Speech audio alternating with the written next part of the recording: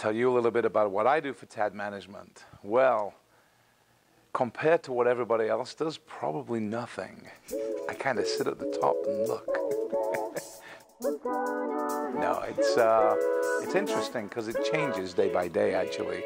And certainly as we grow, it becomes more of a role of overseeing everything that's happening and managing the growth. The growth is tremendous. Yeah, you can see it daily, weekly. It's, you know, we've grown from just in 6 short years being a very small 2-3 show company based in Phoenix, Arizona, to now offices all over the world, over 300 managed acts, and it's growing exponentially and developing partnerships, which is important to us. So yeah, it came from the ashes of the restaurant we used to have in Peoria, Arizona. Without going into too much detail about the restaurant, once the economy crashed in 2008, it was all downhill from there, and we had to survive. That's where tribute shows came in. Instead of people coming into a restaurant and you're waiting for them to eat, they're paying $20 to come in to see a show, so instant profit. And then as the restaurant continued to decline and the shows continued to grow outside of the restaurant in other venues, it just kind of went from there, and it was just natural, really. First we do our own shows, and then we buy in other different shows, and that's how it's developed.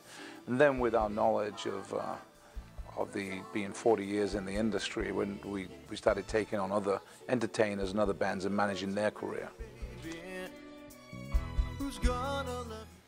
I know where I see me on a beach in Cabo San Lucas. That's where I see me.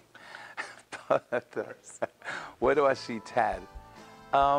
I don't know. I'd like to think that we can continue to impact the industry in both land and sea positively, which I feel we're doing now. We're opening more opportunities for entertainers that entertain on land and now get the opportunity to show what they can do on sea, and then get the opportunity to do on land and vice versa.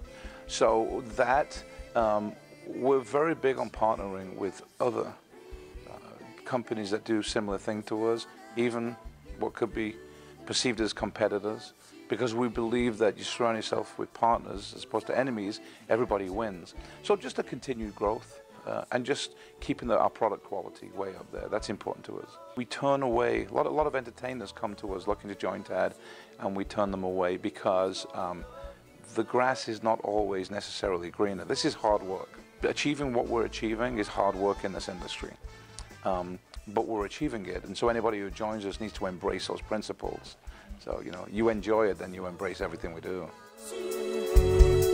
Who's gonna love you, love you?